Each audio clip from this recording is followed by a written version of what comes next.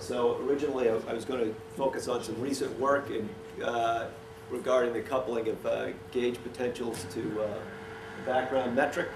But I thought that I would better use my time rather than jumping into the middle of some work that's still in progress of really motivating what I'm doing in the context of some recent but completed work.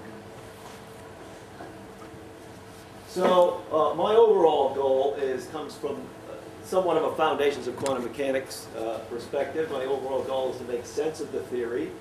On the one hand, it explains the stability of matter and predicts strong non-local correlations, both of which have been observed. We observed stable matter, and we've done EPR experiments in the lab and observed the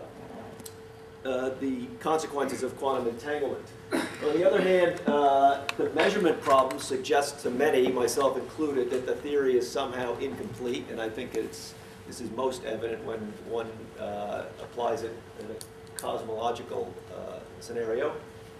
And attempts to include an account of measurement, so I'm thinking of things like Bohm theory or many worlds, don't seem entirely satisfactory, and I would point out that none of them to date addresses the cosmological constant problem, which is something that sort of seems to come right along with quantum mechanics and is arguably a kind of a field theoretic analog of the stability of matter. So we have a non-zero energy in a vacuum state. So this is just by way of motivation. The viewpoint that I'm taking is that quantum mechanics is a phenomenological theory, and that its statistical character simply reflects limitations on our knowledge. Okay, so this is sometimes called a view, a psi epistemic view. So the wave function encodes in part our ignorance of what's really going on in a given situation, or the existence of a board behind me. Though such a viewpoint might seem to run up against Bell's theorem, so Bell's theorem seems to indicate to many that one can construct a hidden variable theory, which is what one might think if one thinks of quantum mechanics as phenomenological. This isn't necessarily the case. Really what it does is it tells you that any theory that you construct must violate one of the assumptions that goes into Bell's theorem. And I think that a theory in which states of the world are subject to non-local constraints, so as opposed to local constraints like the Gauss law. Non-local constraints is one in which the statistical independence assumption of Bell's theorem is violated. So I have a recent paper on that, although it's really it's an explication of a arguably older idea. So non-local constraints. I've done some work on this recently in the context of an area of related interest, which is multiple time dimensions. I wanted to see whether one could make sense of physical theory in the presence of multiple times. So some recent work by Walter Craig at McMaster and myself shows that one can have a well-posed initial value problem. This is a codimension 1 initial value problem in the presence of multiple time dimensions for, we did the simple version, a scalar field, could be massive or massless, via the imposition of an explicit non-local constraint on the initial data. So the idea is that you can't freely specify initial data on your initial manifold, but we set down a constraint such that anything that satisfies the constraint is guaranteed to evolve globally into the future and the past and stably, and there's a conserved energy and so on. So this is something novel, possibly of interest, but it's certainly an example of a straightforward theory with a non-local constraint.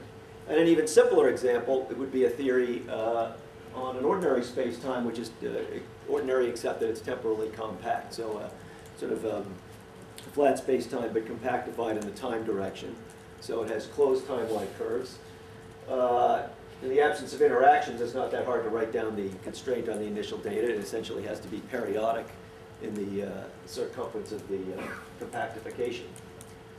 Now, I think that there are some interesting indications that this sort of theory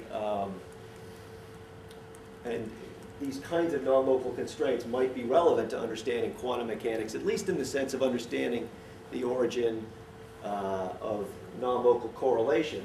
I'd point to some recent work of Scott Aronson, who's here, and John Watrous from the University of Waterloo, showing that the presence of closed time-like curves as a kind of a computational resource renders classical and quantum computing equivalent, so that you can do more in a classical world with a classical computer using closed time-like curves than you can otherwise in a world without them.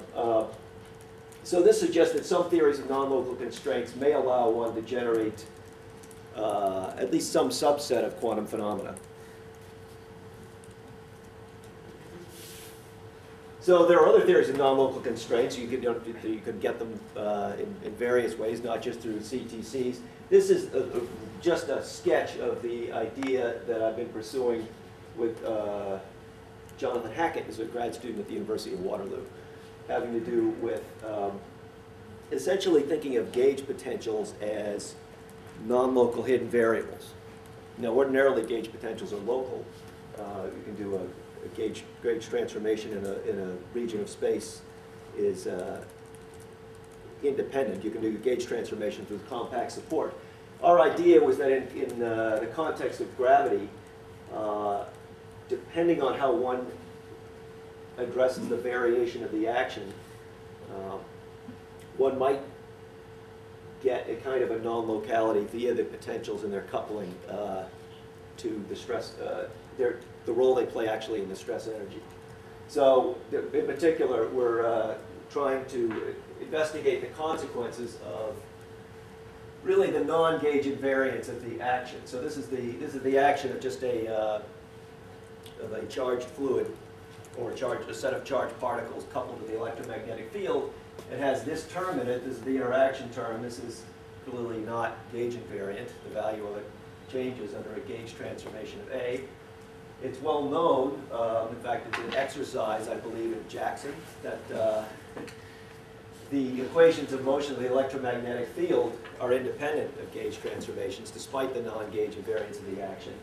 We're looking at what happens, though, to the variation of this whole metric with respect to, the entire action with respect to the metric. And we get an interesting surface term, which we are trying to understand the physical significance of. We get a surface term depending on a particular choice of which variables are independent. Okay, let me stop there, and if anybody would like to talk about this some more, I'd be happy to. Thanks.